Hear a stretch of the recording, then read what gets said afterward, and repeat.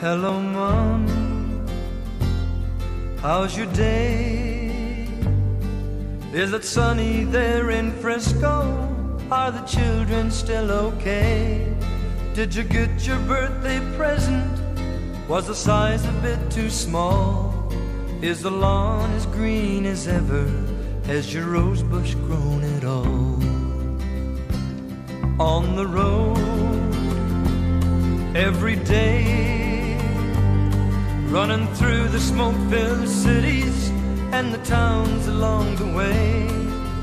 Life is unforgiving when you live it all alone, and I've lived a lot of living in the little time I've known. No, I can't say I regret it. What I've seen was worth the time,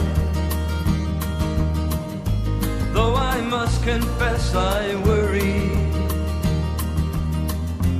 when I'm down to my last dime.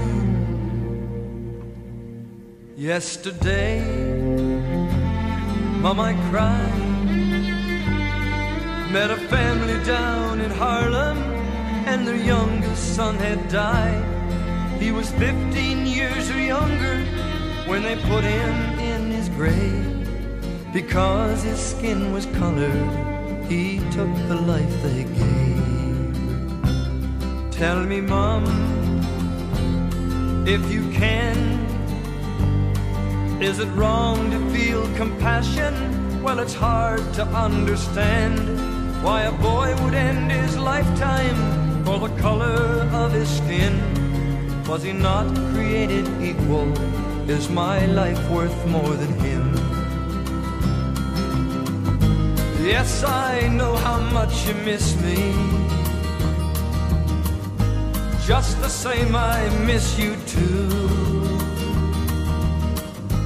I'll be headed back this winter if there's nothing more to do. Well, goodbye, time to go. I was feeling kinda homesick, so I called to let you know. It was nice to get your letters, and I hope there's more to come. And in case I haven't told you, I'm proud to be your son.